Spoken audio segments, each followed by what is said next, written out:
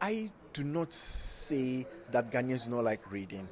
Um, in fact, when you see even people in a bus, in a trotro, or walking around, you find them holding their phones.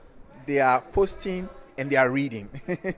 So the truth is that what is not being read are books. Okay, and when we say book reading, we are not talking of reading books for academic purposes, for exams or for professional purposes. We're really talking about reading for pleasure, reading that will enlighten you, that will broaden your own horizon about yourself, about the world.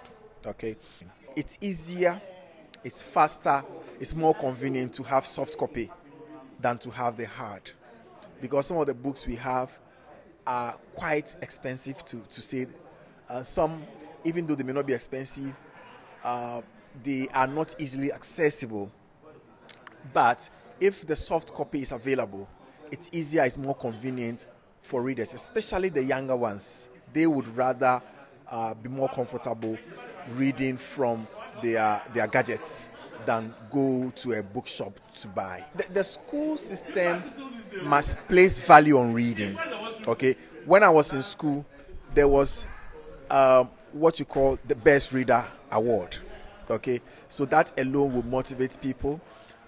We should add books to prizes. Okay, no matter what the prize is, even if it is a beauty contest, as part of the prize you add books, Ghanaian books at that.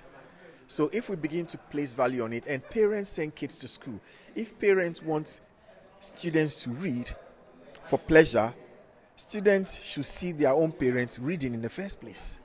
So it's both ways. You cannot say, oh, reading is good when you are not seeing reading. So we must place the value across board.